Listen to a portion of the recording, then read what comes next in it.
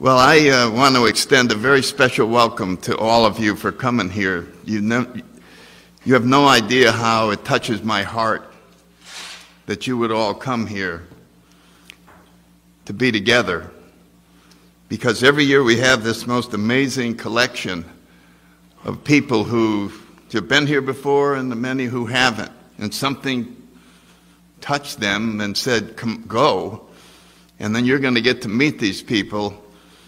And it'll be the highlight of your weekend, is the time you spend together. So try and mix around and sit with different people at the tables and so on down. This is not an AA weekend, and we did it deliberately, even though we're all in AA, so that we could get outside the box. We got all kinds of literature in the back, and we can talk freely about any spiritual concept that we want. And so the books are just a collection of spiritual authors, and they're in the back there. And I would urge you to pick one up and take it back to your room, and if you don't connect with that, put it back, take another one, and try to walk out of here with an author that you're going to go home and get one of his books and let it take you somewhere. That's the way I approach those books, I have no idea, but I've never failed to go through a spiritual thinker's writings without being able to see something more clearly. And so it's really worthwhile. And then later on we'll have holograms up, those that have been here before. They simply are a mechanical way of seeing what happens when you have a spiritual awakening, when your perception is suddenly altered. 1 minute you're looking at this thing and it makes no sense, and then you might look at it for 2 days here. Some people are very good. They walk up and go, "I got it." But other people, they're going back and forth, and they feel. But then when it happens, you just go, "Whoa!" And it's just because that's what happens each time we're moved along this spiritual path. We just see things different. That's all that happens. And if you seek hard, which is what we have on our T-shirt, "Seek and you will find," being a seeker is a decision that each one of you makes. You can coast along or you could seek. And I think seeking is one of the great verbs that we use in the spiritual domain. Just keep seeking. Then the other thing in the handout, normally I don't go through this, and I'm glad I did today, because there was something in there I had no idea was going to be in there. The book list. That's a list of the books that we have back there. Then there's passages from the big book in the 12 and 12. And we've had these for quite a while. These are, I just went through our literature and picked out what I thought were the most powerful and instructive spiritual phrases that are in our literature. So it's a shortcut to really looking at where the power in our literature lies. I think it lies in these. I'm sure there's others, but I looked as hard as I could, and I think it's pretty well there. Then we have the prayer of St. Francis, and of course we have a spiritual walk you can take out there, and one line from the prayer is at each stop. And you can just sit and reflect. There's a whole book on meditation that is built on the St. Francis prayer, just reflecting on each sentence. And it just causes our perception to change as we reflect on those. And then we still have this thing from Dr. Datcher, which I came across on the internet, and he is talking about how important contemplation and meditation is to addiction. And then he starts talking about AA, and he does a very good job. I only disagreed with him on 2 points, and I emailed him, and he said, "Well, maybe you're right." And so that's just something you can read. Now, the one I didn't know was going to be in there are my notes on a lecture on contemplative AA, which we're not having this year. So if you want to give a lecture on contemplative AA, feel free to use these notes as if they were yours and just impress your home group and say, I'd like to give a talk.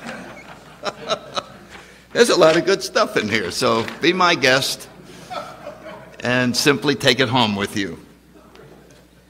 And then there's also, I copied these two prayers because they just irritated me so much, out of a spiritual writer named Tozer. This is what you're going to pray for? When you look at those, you're going to say, God, I don't like praying for this. But this is how one gets rid of your ego. I mean, it starts, please take away my reputation. That feels good, doesn't it? Wouldn't you be glad to get rid of your reputation? So that's just some of the thoughts, because in this world, half measures really do avail us nothing.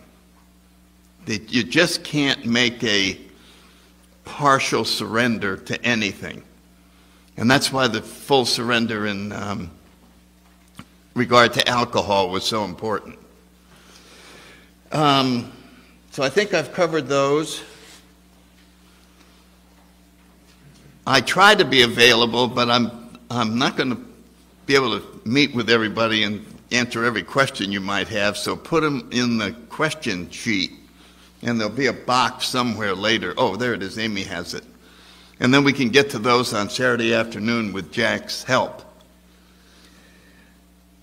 So I want to start tonight by thanking everybody. First of all, I want to thank Chris Brubaker. He is the best friend that a human being could have. When I was in the hospital, he was there. When I was going to memorial services for my daughters, he was there. He took time off from work, and he helped me because I had a hard time walking. He just is there. You couldn't imagine having a friend like that, and I want to acknowledge that. And the other thing was that my daughter, Conway, was down about a month ago, and I showed her the two baskets in the living room, one for each of my daughters with the cards that came from AA. And there's 500. And she sat and read them, and it just moved her. She's got about 9 years in AA. But it moved her. She couldn't finish them all before she went home, so they're waiting for her to come back. So any of you that were involved in that, those thoughts that you put in there are going to last forever.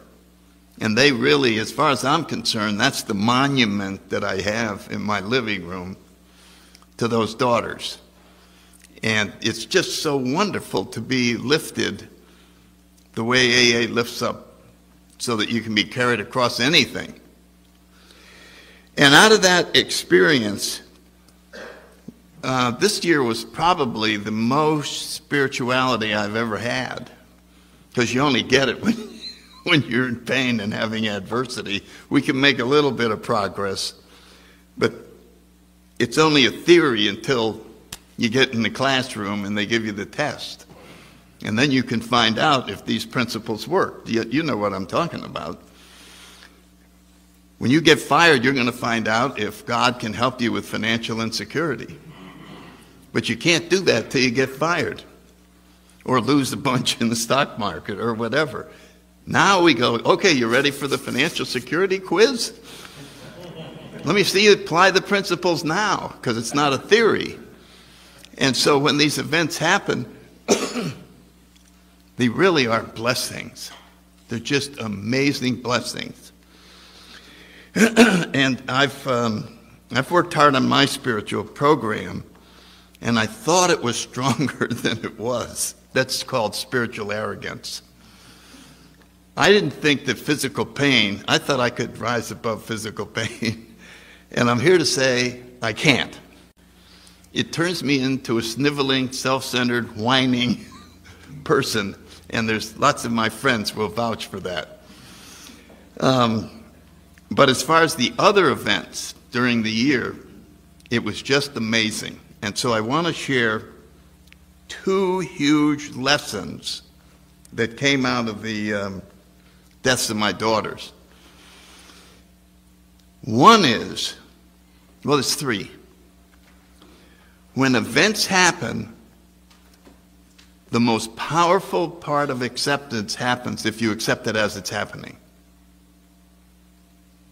In other words, if you wait, it opens the door to resentment and anger and all kinds of things. And then you have to work forever to get rid of them. I had no concept of this until this year. As whatever it is, your boss goes in, says you're fired. And you go, okay, from now on I'm fired. There's no resistance to it. It's a fact. And eventually we have to accept it, but if we accept it immediately. And the second one was to forgive immediately. Just forgive. So whatever happens, I had somebody murder my daughter. And I had seen an example of someone who forgave on the very day that that happened to them. And it stuck with me for 25 years. And I knew if that happened to me, that I was going to do the same thing. And so I just decided, as I was being told, to forgive whoever did it. And it's never bothered me since. And the third thing is, and this is probably the most important of all, whatever happens, there's a space between when it happens and when you react to it. It could be 1 second, it could be 3 seconds. It could be while you walk in the other room and sit down, and now you're going to let the impact come in. That's just the way we're structured. There actually is a break there before you react. And during that break, you go to God. That's the trick. You say, I'll react to this in a minute. But right now, I'm going to go to God, and I'm going to tell him, I guarantee that this is not going to change how I feel about you. And you stay there assuring him that he comes first. That your love for him is ahead of everything, ahead of your life, ahead of everything. And spend a minute or two doing that.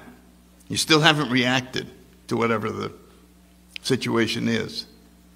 Now you go back. Oh, jeez. God comes with you, and he just puts it all in perspective.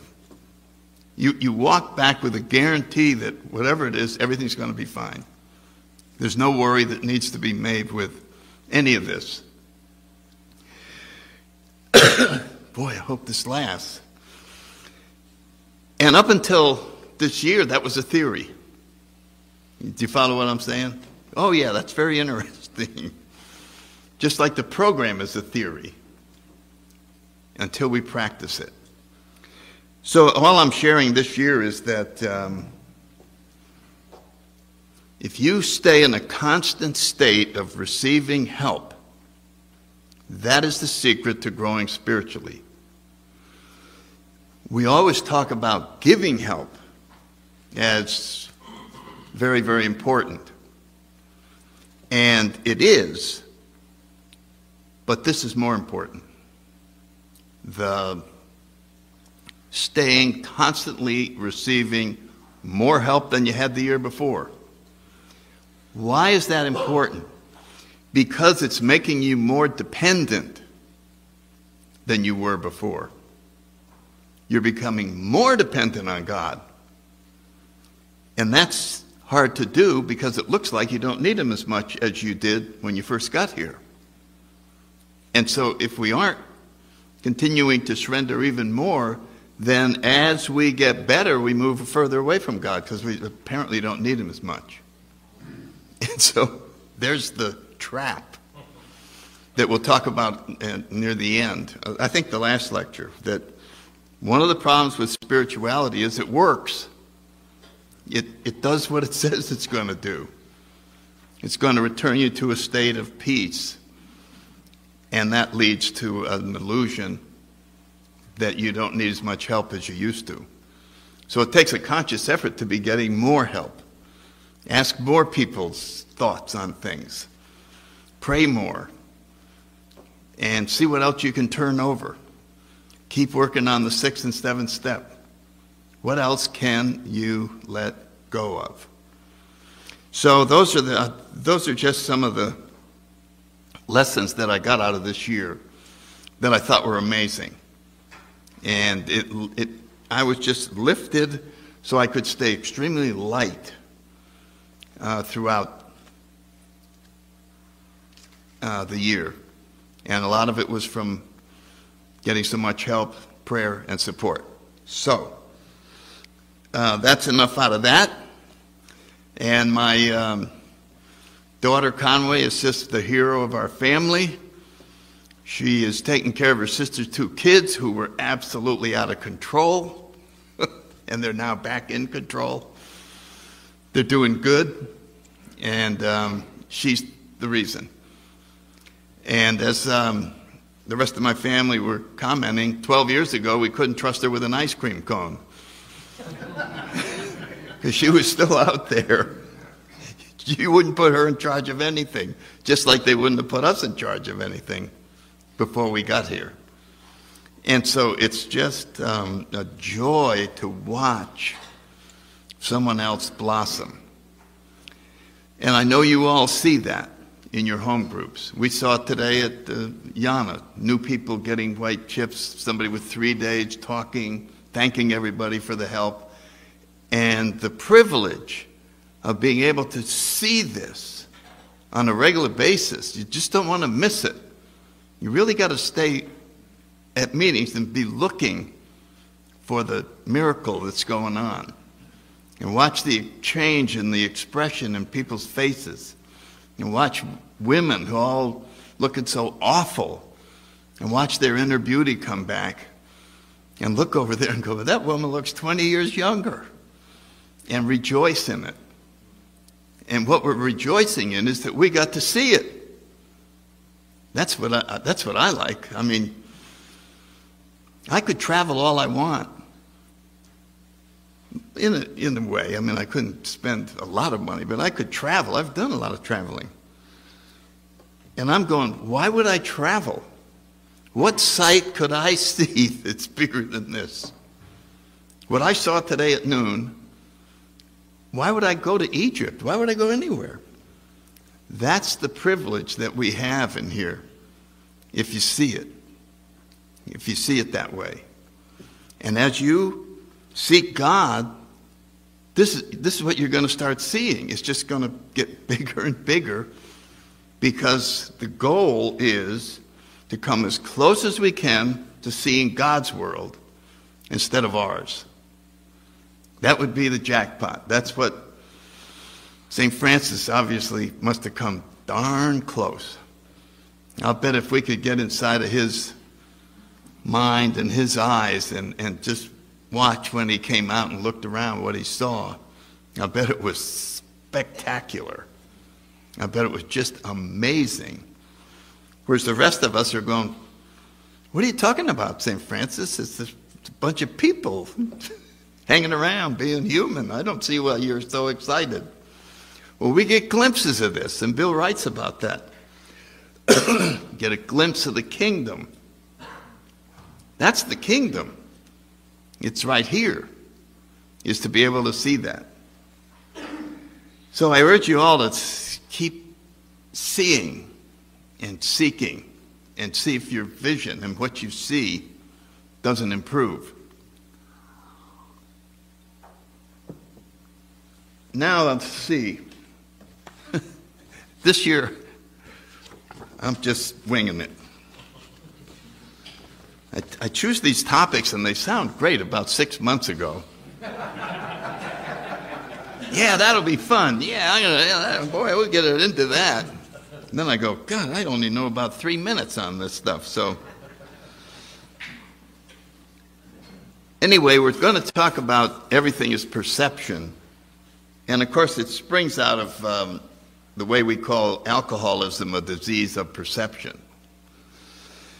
But when you really look at it, all of life is a disease of perception. And that's all there is. There's nothing in the world except your perception. The only thing you know for sure that it's real is you. And so all of the challenges and all of the growth comes from you changing your perception. That's how the whole deal works. You are changing your perception. What's this? Oh, whiskey.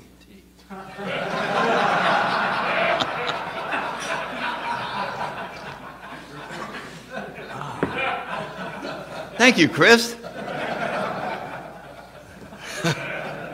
Can you take that off the CD?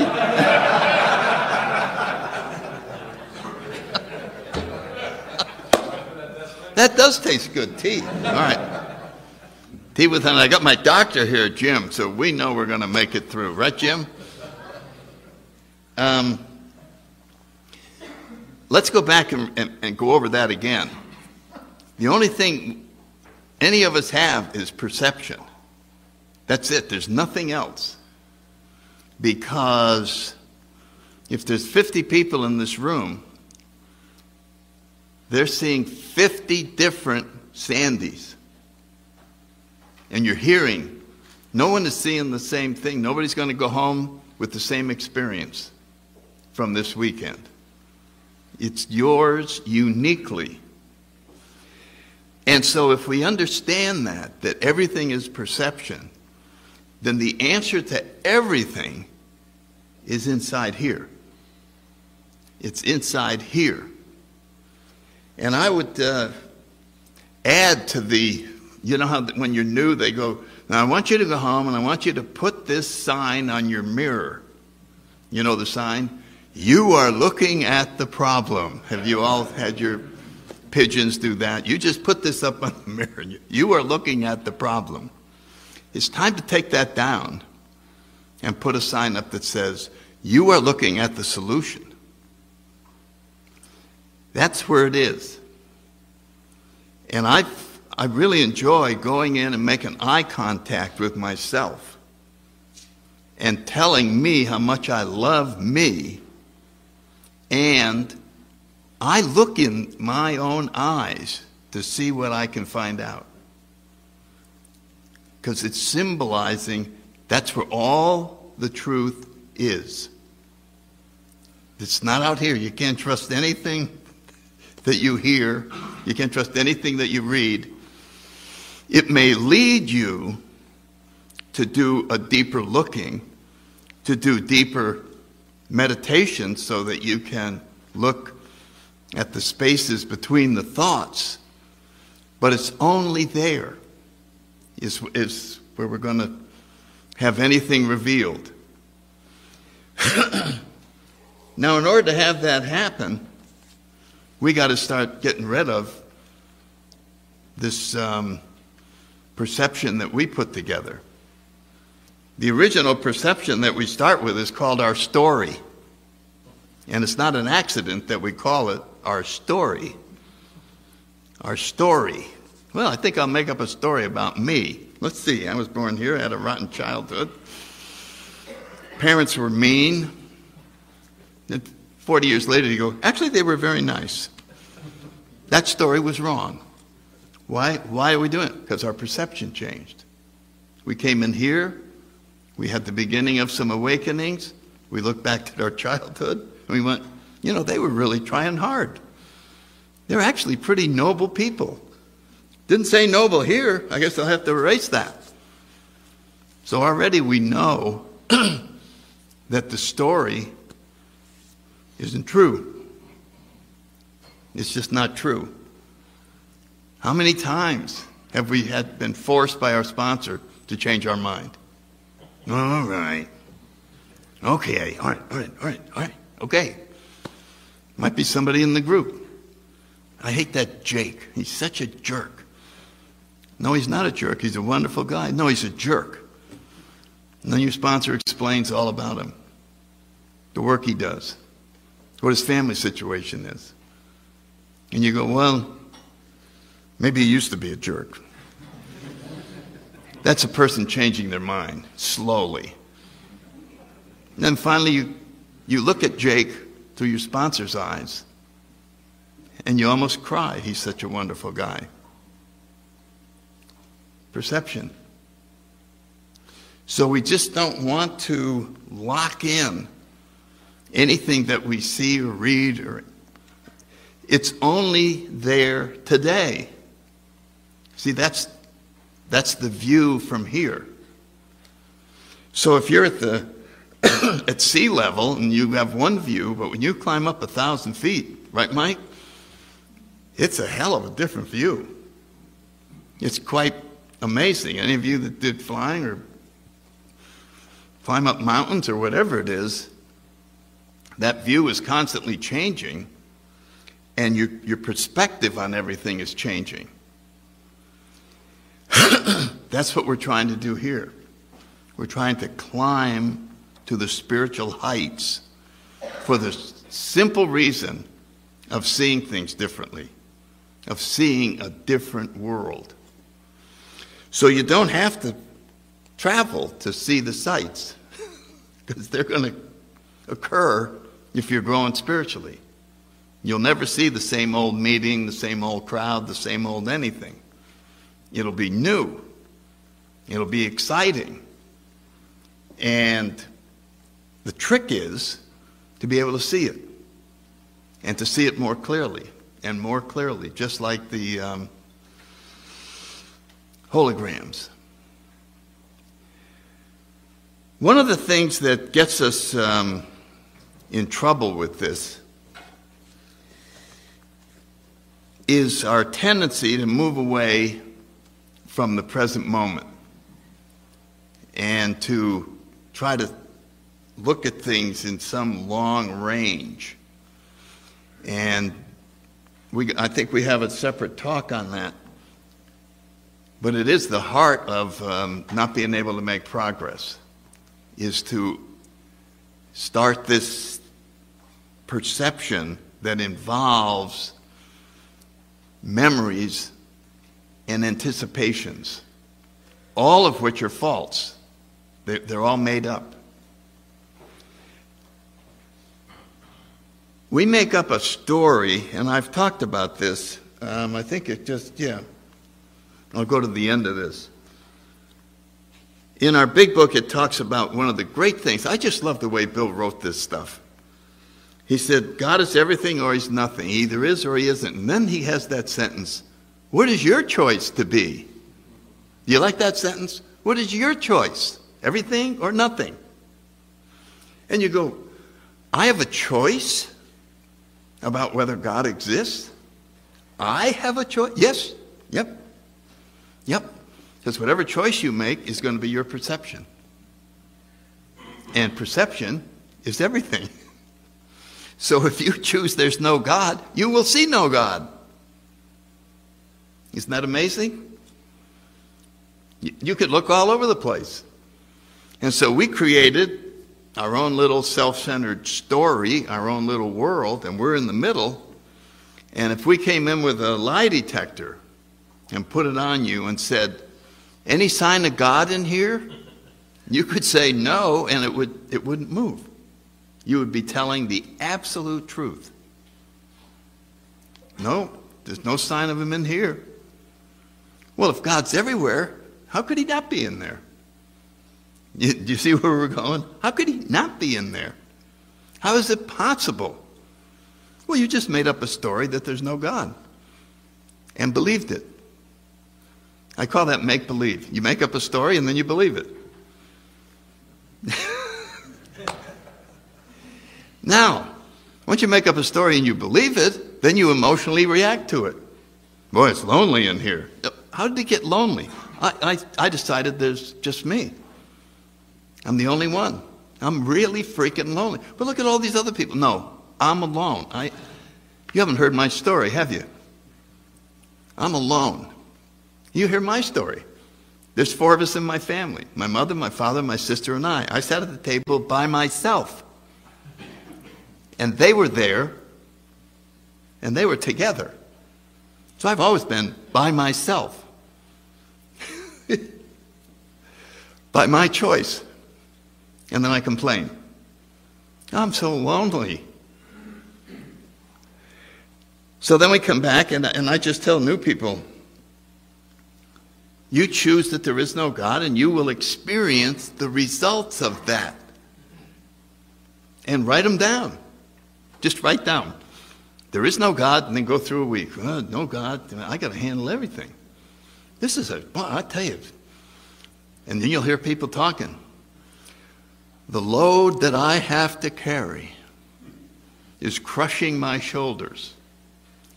And psychologists will tell you the load that people are carrying, their shoulders will go down. And there's nothing there. All this weight is coming from thoughts. And but if you're alone, who else is going to carry anything?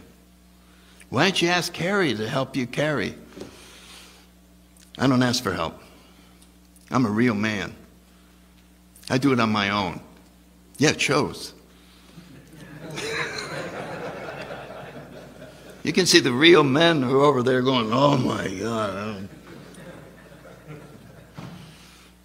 We don't ask for help.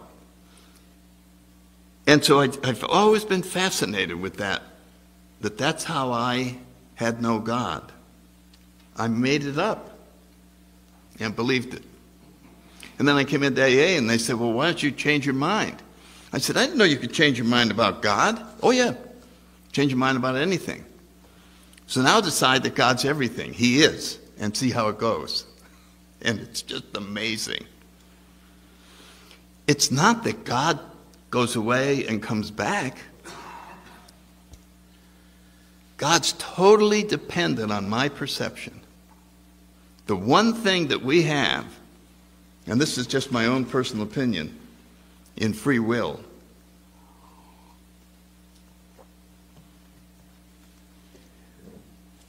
We're only given freedom to make one choice.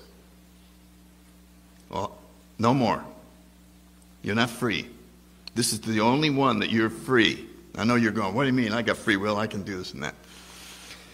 You can either choose God or not choose God. You're free to do that. Once you choose God, He makes the decisions. And your choice is gone. Because you're going to turn your life over to Him. If you don't choose God, your character defects are in charge. And they'll make your choices. Right or wrong. You're sitting at work and some little cute Puerto Rican girl winks and you go, maybe I should take the afternoon off. Did you choose that? Or did lust choose it? Or did fear choose it? Or did resentment choose it? So in order to have free choice, we have to get rid of our character defects. The only way to get rid of them is to become totally dependent on God. And so there it is. I used to think when I was addicted to alcohol, it felt so good to be free at last. And you know how people are. They go, well, I stopped drinking. I'm free. I don't have to think about drinking. Everything's going to be wonderful. And it's not. They still have all these problems. They're still frightened. They're still angry. They're still resentful. But you got all your freedom back. I would have a prayer. It would say, relieve me of the bondage of freedom. Please. Don't give me that. Don't give me the responsibility for all the decisions in the world. Why couldn't I just have a loving God figure it all out for me? And I just get to watch. I just become an actor on the stage. I think I had something from Shakespeare somewhere. Must be another lecture.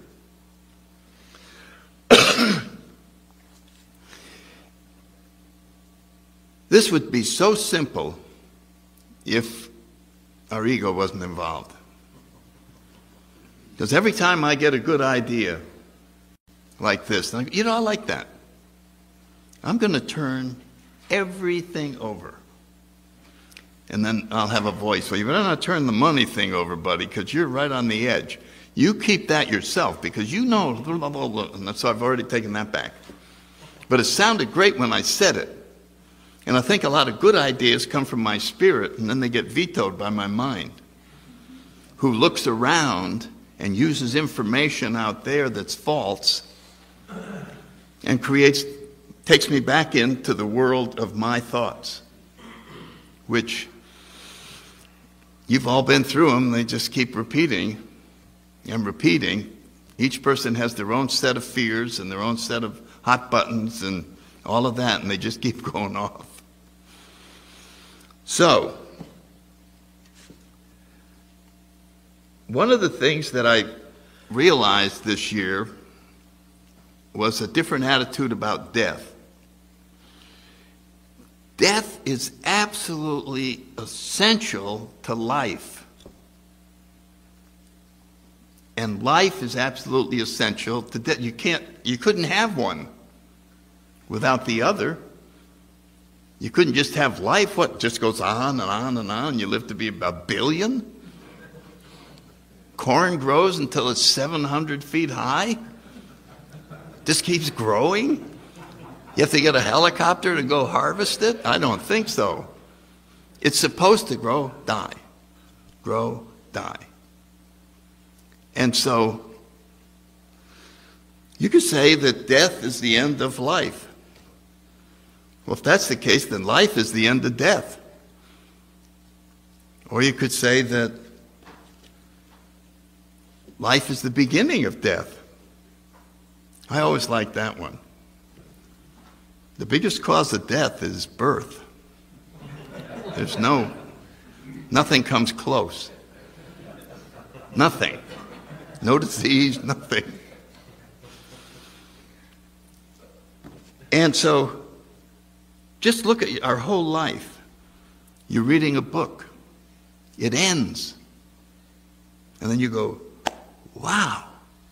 It doesn't go, you don't keep reading it for the rest of your life. You listen to a song. And you just go, yeah. And what if it just kept going? You know how the records would get stuck? And it just keeps going, and I'm allowed them, and I'm very happy, and I'm very happy, I'm very happy. You say, God, a song that's going to last a year. You wouldn't like a song that lasts a year. It has to go away. It has to stop. When you go to a play, when you breathe. I treat breathing, this is the birth of a breath, followed shortly by the death of a breath. Well, that one's over. But it's not over, is it? Because here comes another one. And another one. So, how could death not be the beginning of life? As we're worried about it. And what a life that must be. Somebody said that life is magnificent and death is beyond magnificent. It's got to be unbelievable. And so we can lose one of the great weapons that the human ego has. Death. See, the only thing that dies is the ego, so no wonder he worries about it. See, he's gone. But the spirit is eternal. So the ego's running around trying to make sure there's no dying done. Then he won't be able to screw around with you anymore. And it's over.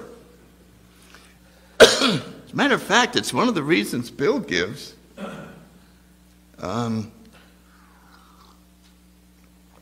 for why we are able to become entirely ready to have God remove the drink problem. Because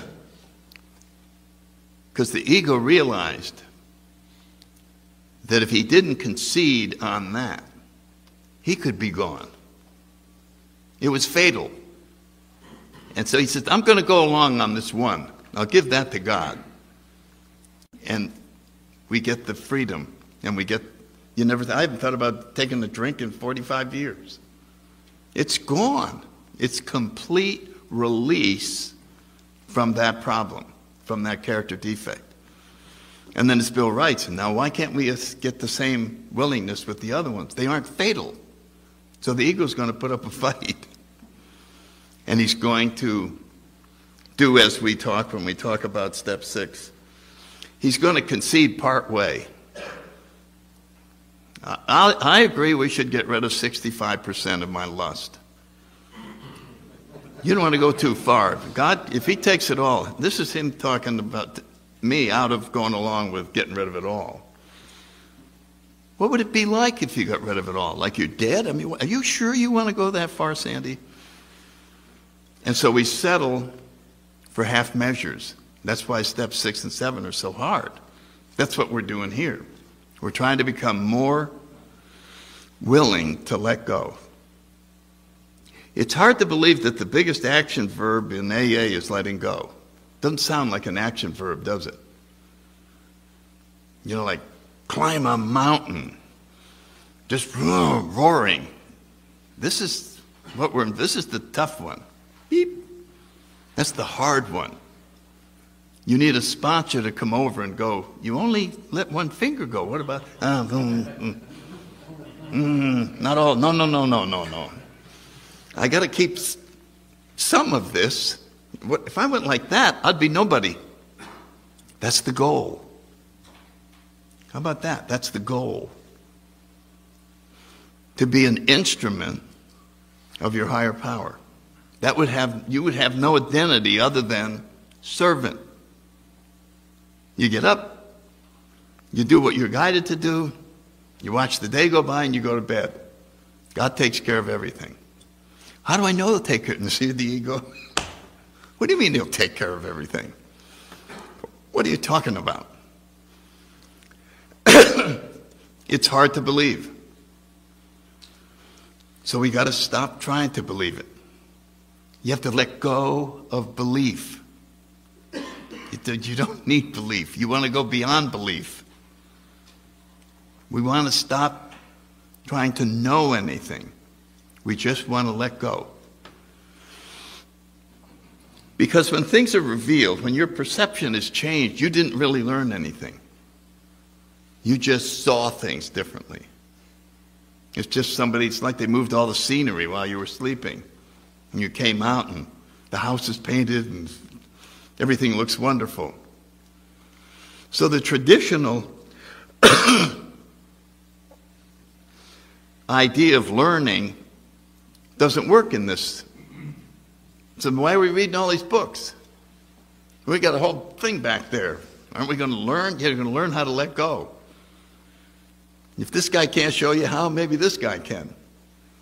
But somewhere we're going to come through experience to understand that letting go is the ticket. To have no say-so in your own life. That doesn't sound appealing, does it? I have no say-so in my own life. Well, then what's going to happen? You're going to wait and see. You're going to get up every morning and see what happens. Now, the funny thing is, the same thing's going to happen even if you try to control it. It's just going to happen. And so, I used to think that I had control over certain things. Certainly I have control over this. And so if you did, then answer this question. How could you have got to AA 2 years sooner? Anybody think they could have done it? How could you have got higher grades in high school? Well, I could have studied, yeah, but how could you have studied? You were a screw-off. What are you talking about? You could have studied harder. Name something that you could have cause to not happen that way? I can't think of anything. And yet, my version of looking back on my past, it was an endless series of bad decisions. No, that's the way it was going to happen. You were going to become a member of Alcoholics Anonymous. And that's the end of that. You could have chosen anything. I want to be a Nobel Peace. Sorry, you're going to be a member of Alcoholics Anonymous. Now, why would God's name would they make us members of Alcoholics Anonymous? Look how useful we are. Just look at how useful we are. We're the only ones that a suffering alcoholic will listen to. Wow, maybe it wasn't a bad plan after all. Really? How many times now that you've been sober a while have you said, at first I thought it was the worst thing that ever happened, but now I see it was the best thing that ever happened? Well, make up your mind. So if we can somehow start pulling away the idea that we can control anything, life will be like going to a movie. That's it. It's just going to unfold, so you ought to watch it.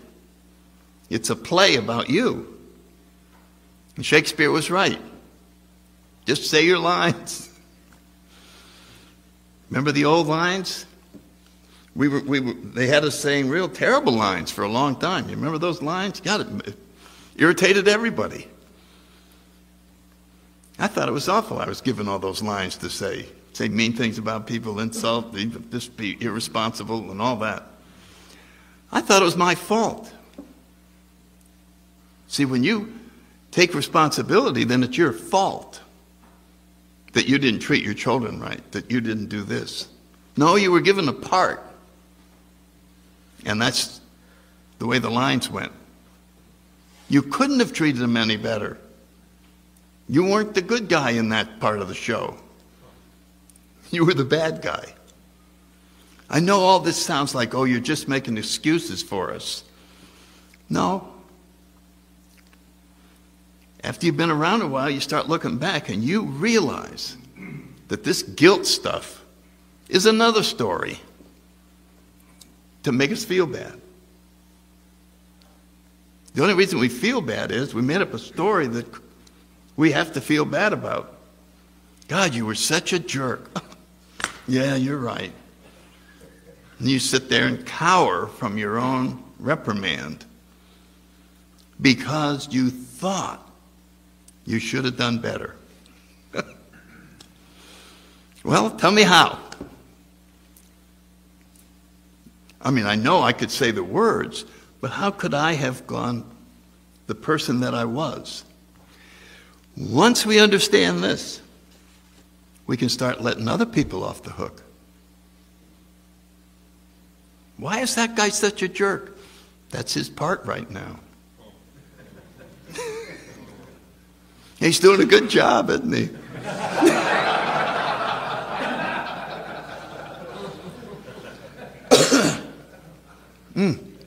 So when we see that, just from doing that, from now on, you're going to see jerks differently. I'll guarantee you. The next jerk you see at your home group, you're just going to go, well, I'm glad I don't have to play that part right now. Freedom from jerks. I mean, you could do the same thing to almost anything. So that's why it's so important to see that perception is everything. And the perception is where you're at spiritually. That's the measure of your spirituality. So when Chuck came up with that great line, new pair of glasses, well, actually, it was who? Father Dowling? Or I think so. Gave it to him. It says it all. I mean, how simple is that? Here's Chuck, that great retreat, and all the material that's on there. And here's this little title, A New Pair of Glasses. It says it all. He did the work. They put him on, opened his eyes. Whoa. Saw it all different. So we're not waiting for anything to change. We're not waiting for this situation to straighten out or that situation to straighten out. We're waiting for new glasses. And then we'll be able to see things as if it were a play. After all, in this play, everybody dies at the end. It's a hell of a play. But fortunately, there's a whole new cast arriving. And then they'll go off, and a whole nother cast will come. And it's just one play after another. 1, 2, 3, 4, 5. 1, 2, 3, 4, 5. So we're making light of life. Somebody said life is precious. Well, if it's eternal, how freaking precious can it be? There's an infinite supply. It goes on forever. How could you waste time? Don't waste time. There's only 8 billion years left. You'll be like in the middle of the ocean. You're in a boat and you scoop a cup of water out and look at it and dump it back in. Somebody says, don't waste water. You don't have to, so you can see all of these constructs are designed to give us faulty perception. And faulty perception causes all the problems. So there's no such thing as a real problem. There's only a bad perception. So when I sponsor people and they call me up and they say they have a problem, I say, come on over. I'm secretly planning to show them that they don't have a problem. That's my goal. And they come in, well, and I go, oh yeah, I know. But hey, wait. How much sobriety you got now? 6 months. 6 months. Did you ever think you'd get 6 months? No, I really didn't. You know, you gave that little talk the other night. People loved it. You've really come a long way, haven't you?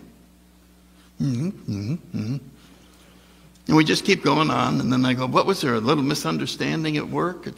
Yeah. You think it's possible to see that maybe, isn't your boss going through a divorce? Yeah.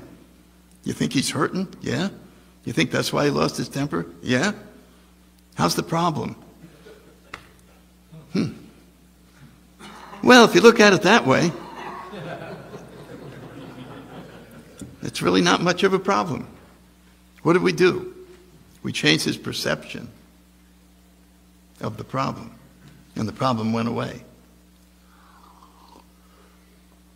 Ugh, it was never resolved. It was never figured out. And that's what Bill writes in our books. Our problems are removed. There's different verbs for spirituality. Not solved, removed, disappear. How about the promises? Self-seeking will disappear, slip away, whatever the hell it is. What kind of a... Explain that to someone. You know, the promises came true in my life. Self-seeking slipped away. Could you explain slipping away to us, please? Could you write out what slipping away is? I don't know. It's magic. That's right. It's magic. It can't be understood. That's why I love magic. The worst thing you could do with magic is to learn how the trick works. Spoils it.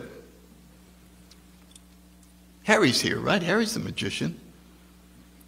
I just love some of the stuff he does. And I don't want it to show me how he did it. I just want to go, whoa! Because if he showed me, I go, oh, anybody could do that. Ruin my perception of it.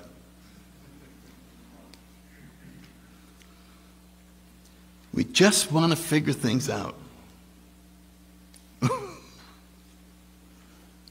Suppose you were an actor in a Shakespearean play, and you're saying your lines, and you're on the stage going, I wonder why in God's name Shakespeare has me saying that. I think you'd screw up the play. You wouldn't stay in the role. Why has he got me saying this? Doesn't make sense that I would be saying this at this point. Just say the lines. See if the audience likes it.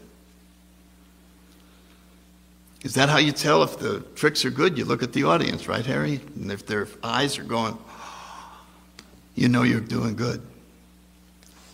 And when a conductor's leading a philharmonic orchestra and he looks out and sees the faces of the people, that tells him more than the applause. The applause always happens at the end, but when he looks out and sees that the music is transforming, that's better than applause. Because everybody's in the moment. When you go to a symphony, you just sit waiting to be moved by the music. I just had a fascinating thing happen. My anniversary was just a few days ago, so I thought of my sponsor and what a great guy he was. And I thought about his funeral and all the people that came. And his children were there that I knew when they were little. I remember his son ran away during the Vietnam thing when everybody was disappearing and protesting and all that. He was gone a long time. Had everybody worried, and he was there. And he looked wonderful. And I thanked him. I'm one of these guys that just doesn't pay enough attention. And yesterday, I was thinking about him, and I said, you know, I think he said he was a musician in Germany. That's what I think he said. So I went on the internet and I typed in his name, Erich Terwilliger, musician, Germany. And it went, boink. French horn player,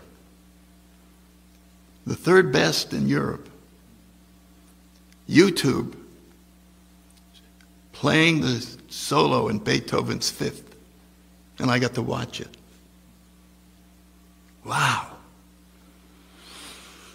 I had a good anniversary. I was reconnected with my sponsor, and it was delightful. Oh my God, this kid is amazing. So all of life could transform us just like music does, if we would treat it as music, if we would change our perception of it. Because when you're listening to an orchestra, you can't control anything. You have to only listen. You know what I'm saying? Or, I don't know, maybe you go in there and you add up things while you're listening, but if you want to listen. So we find out that probably the second biggest action verb is listening. Just do a lot of listening. And you can listen and look. And that's where it all happens. That is true. Thinking isn't. We got to understand that.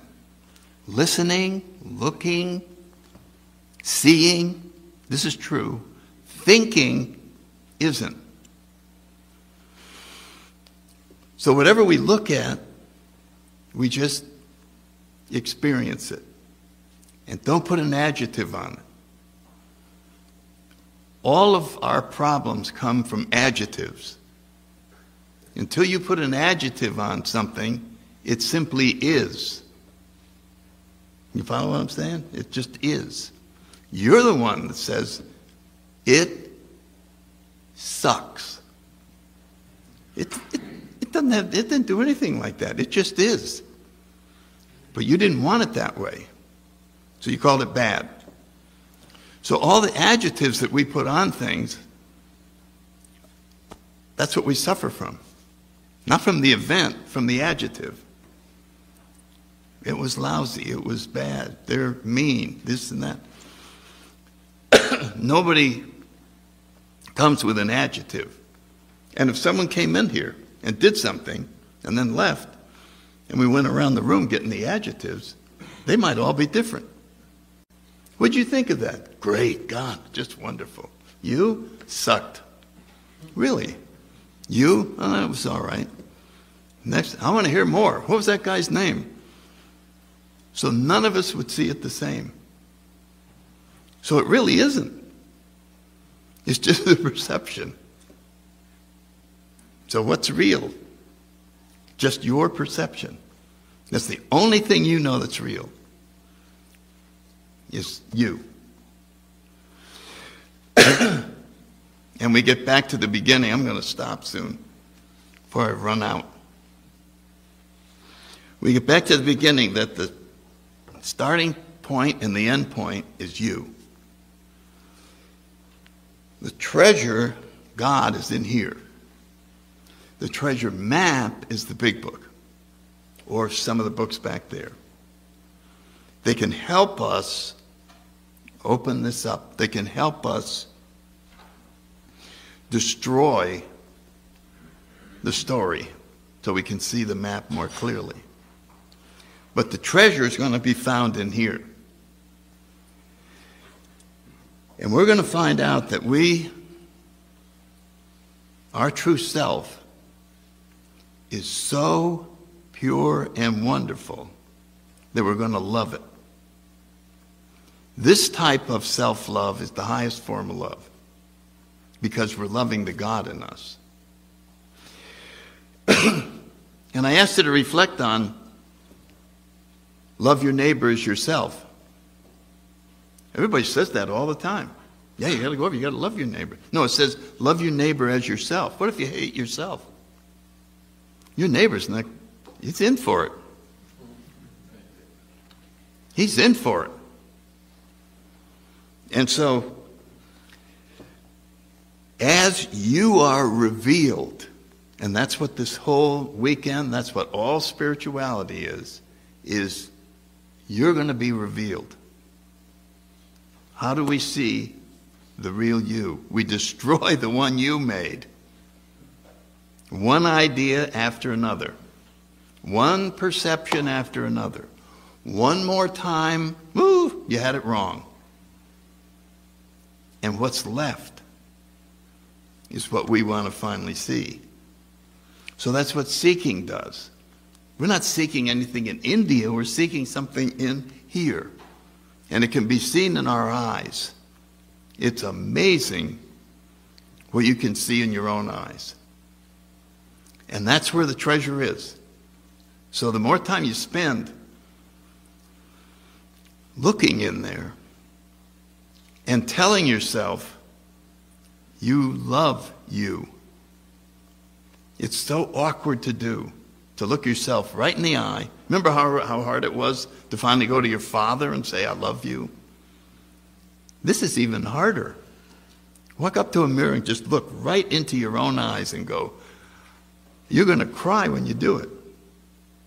That's all you've been wanting for a long time, was your own love. And you've been given hate and despise and criticism and awful treatment. We treat ourselves worse than our worst enemy. We never let ourselves up. Our enemy, we beat him up and then we all go home and he goes home. We go home and get in bed. No, I'm not through.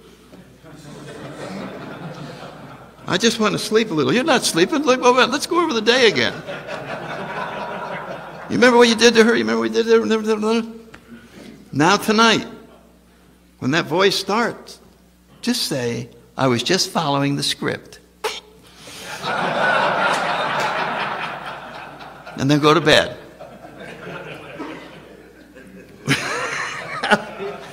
Good punchline. I'm going to stop on that. I don't want to wear this out because I think I'm supposed to give another talk. So let's just wrap it up. I appreciate everybody's attention. And we can walk over about 2 minutes to 7. So hang around here and visit. Thank you all. Thanks.